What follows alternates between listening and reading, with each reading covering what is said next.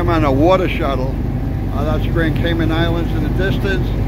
I think that's one of the Carnival Pride ships. And this is my ship, the Caribbean Princess.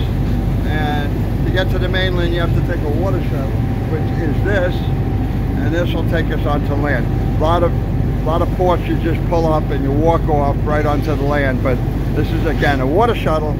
I'll take us to the mainland of the Grand Cayman Islands, and this is my last stop in Central America until I head back to New York in about 2 days.